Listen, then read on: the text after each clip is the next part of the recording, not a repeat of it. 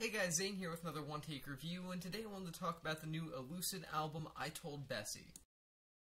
I Told Bessie is the latest solo album from rapper Elucid, whose work under the Armand Hammer name with the extraordinarily talented Billy Woods has ascended both rappers to about as close as you can get to legendary status without being legends in the proper sense of the term.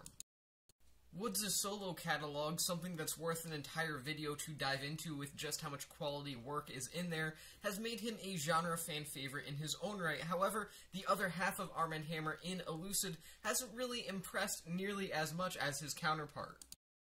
I Told Bessie seems to want to change that, at least to some extent.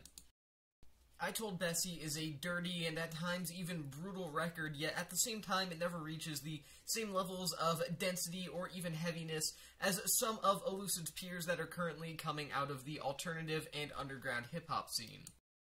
Although nowhere near as experimental as some of the work that's coming from Elucid's peers, I Told Bessie is still a very impressive record in how it demonstrates Elucid's very powerful, direct, and straightforward style of performance and delivery, as well as just how powerful he can get in that delivery.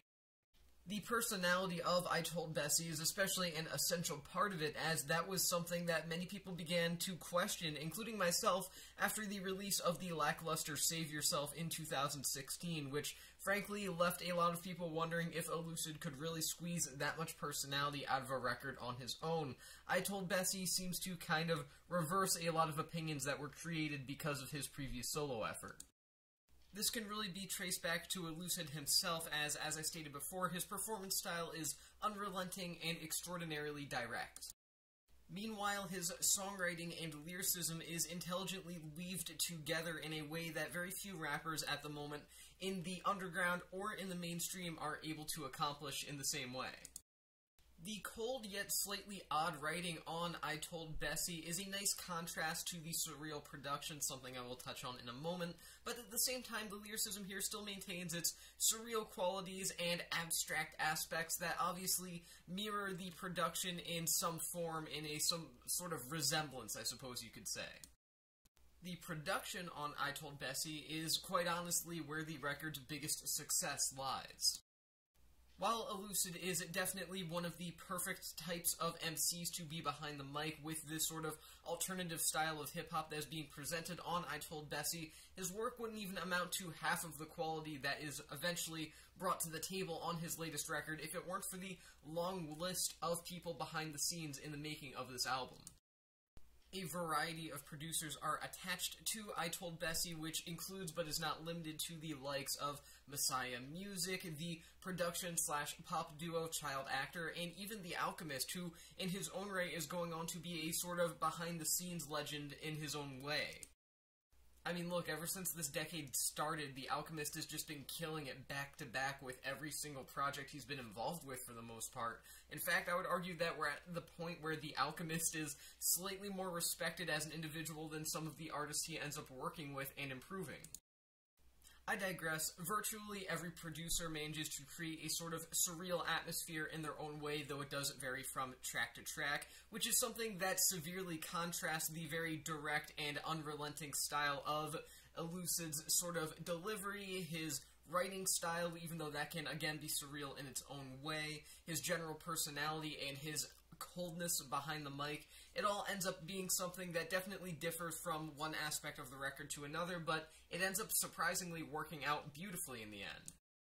While it does ultimately lead to some individual tracks kind of bleeding into following tracks, losing some sense of individuality, if you will, I still do think that I Told Bessie is an excellent example of slightly psychedelic production being used in underground and alternative hip-hop music, and if I'm being frank, this record produces a kind of sound and atmosphere quality that I was really looking for in earlier albums of the genre from this year, such as Earl Sweatshirt's Sick, a record I was incredibly disappointed in, and I Told Bessie and Elucid's work on this record, as well as the production work behind the scenes on the record, are all things that I really, really love about abstract and experimental hip-hop.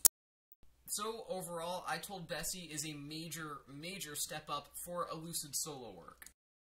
While I certainly had always been a pretty major appreciator of his work with Billy Woods under the Armand Hammer name, I've always felt that Elucid solo work had slightly missed the target.